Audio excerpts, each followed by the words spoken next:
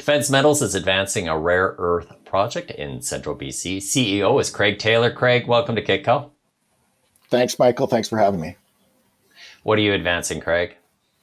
We're advancing a light rare earth project north of Prince George, BC. The primary minerals, rare earth minerals, are neodymium and praseodymium, and those are the key elements in producing lightweight, high-strength magnets that you see in the green energy today, being electric vehicles, wind turbines, medical applications, defense applications, and really everything in your day-to-day life that has a small motor in it has one of these magnets that come from neodymium and praseodymium.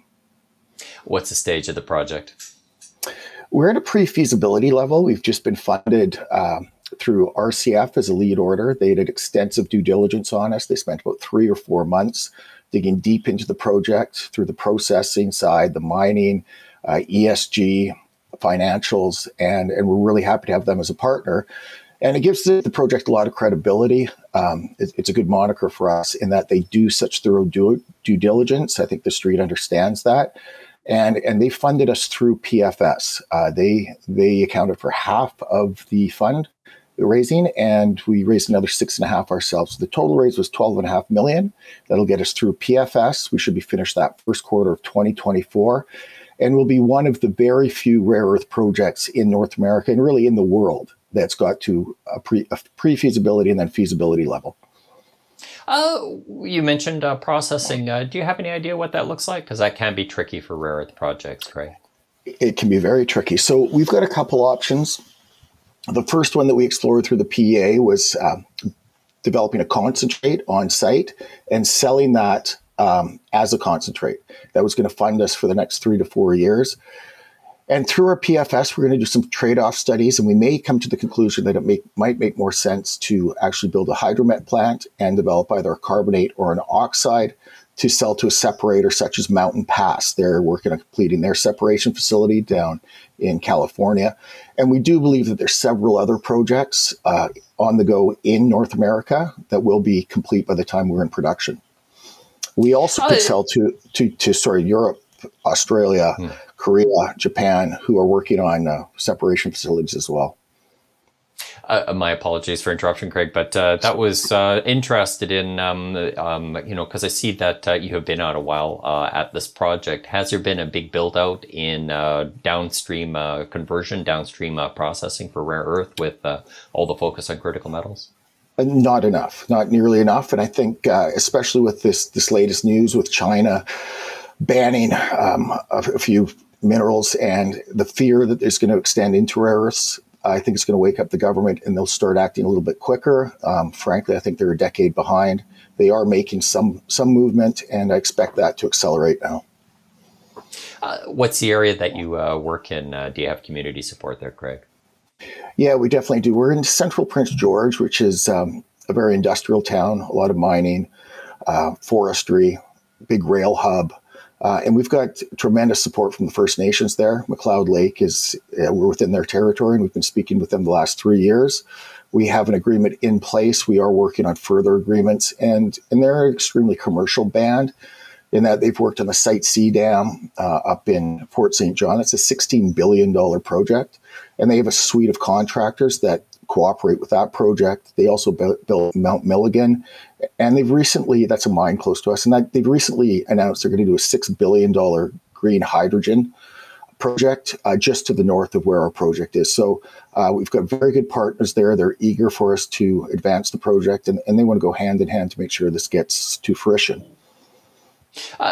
Going back to what you're saying about funding for downstream processing, that's interesting, Craig, because there does seem to have been a lot of announcements, though. So you mentioned Mountain Pass, for instance, which has seen a big investment in the last couple of years. There's also Linus that is doing some work down in the south as well, too. But you still see that there is a tie-up with what's happening with rare earth. Yeah, you say a big investment. It's really just a drop in the bucket. You know, these separation facilities are $1 billion to build, and China funds them fully through the government. So I think, you know, the DoD is probably looking at putting more money into the space out of necessity. China's basically weaponized rare earths now, and that was always a fear. but I'm hoping that that propels them to put more money into the sector. You know, they have a $1 trillion budget, and to build a $1 billion separation facility for the security of their nation, I think is not beyond them. We saw this run up in the past off of the same issues regarding China, just the worry about the concentration in the market. And then again, the market kind of went to sleep. And then we saw it just being turned over to the low-cost Chinese producers for the rest of the 2010s. What's different this time, Craig? Different is the EV and green energy demand. You know, the demand's staggering. We have to double production in the next decade. And that's the equivalent of bringing one Mountain Pass project on every year for the next 10 years. And in North America, the only two viable projects are us and Mountain Pass, in our opinion, to get to production. So there's a need for feed. I think we're part of the solution. We've been working as hard as we can for 5 years to advance and de-risk this project as much as we can to get to this stage. And I think there's a good future in the industry, but we do need help from the government. You recently announced an alliance with Discovery Group. How are they, and why did you partner with them, Craig? Well, they're wonderful. They're wonderful marketers. Rita and her team are great. John Robbins has an incredible reputation and reach globally. So if we're looking to partner with meaningful investors going forward, he'd be the one to lead the charge, and we're very happy to be partnered with them. Looking broadly out in rare earth space, Craig, you know, we've seen just a number of announcements, again, mentioning either what's happening at Mountain Pass, Linus, the downstream. Is there any trends that you are looking towards, or has any been particular piece of news that's been important to rare earths? Well, obviously, this news out of China was very important. We've seen an incredible amount of interest in our stock, especially out of the U.S., since that announcement came through. It's a very serious issue. You know, 3,500 military components are reliant on Chinese rare earths. And the DoD has said that they will not accept any components that has any trace of Chinese product in them as of 2026. So there's going to be a real push to get domestic supply. And as I said, I think we are the second best project to Mountain Pass in North America. And we're advancing as quickly as we can. And partners like John Robbins, the Discovery Group, RCF are going to help us get it over the finish line. Lastly, milestones over the next 12 months. Okay, first would be our updated resource. So our PEA was done with 4,000 meters of drilling. We've since done 10,000 meters. So Chris Raffle and the Apex team are working on the updated resource. That should be complete within the next week to 2 weeks. That will be used to plug in to the PFS. We've hired SRK as an engineering firm to handle the mining side of the PFS. We've hired Hatch to handle the processing side.